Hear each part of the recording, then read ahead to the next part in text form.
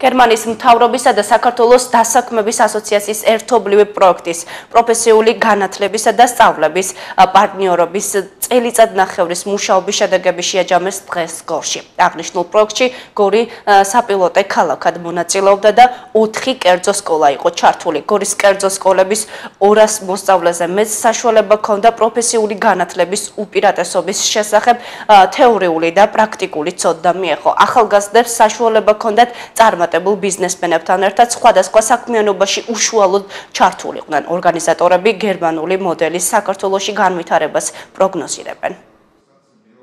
ევანგელ შეხვედრაზე იყო ჩართულობა მრავალმხრივი, სადაც ბიზნესის წარმომადგენლები, სკოლების წარმომადგენლები, მუნიციპალიტეტი რა თქმა უნდა და ყველაზე მთავარი მშობლების ესწრებოდნენ ამ შეხვედრას, სადაც განხილული იქნა ბოლო კვლევები, რომელიც სკოლის მოსწავლეებში ჩატარებული იქნა და ასევე გორის მუნიციპალიტეტის დონეზე ჩავატარეთ კვლევა რა საჭიროებები არის ბაზარზე იმისათვის რომ ახალგაზრდობა მეტად ორიენტირებული იყოს ადგილებზე დასაქმებით მომავალში. ბავშვები ძალიან დაინტერესდნენ იმითი, რომ არსებობს თქვა ტექნოლოგიის, ხილის ტექნოლოგიის პროფესია, არსებობს რესტორნის მენეჯერის პროფესია და ასე შემდეგ.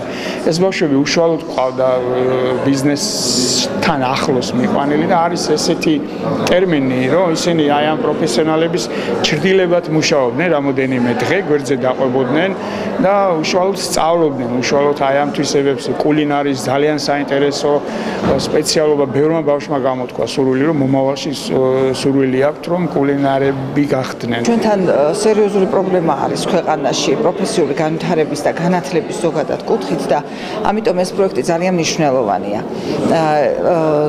პროფესიული ორიენტაცია უჭირთ ბავშვებს, როგორც წესი. მაინც და მაინც ყველა ორიენტირებულია, რომ უნდა აიღოს აუცილებლად ატესტატი, უნდა აიღოს აუცილებლად დიპლომი, რისი დიპლომი იქნება მნიშვნელობა არ აქვს, სამწუხაროდ ასეა და ეს პროექტი კარგ მიმართულებას აძლევს ჩვენ ბავშვებს.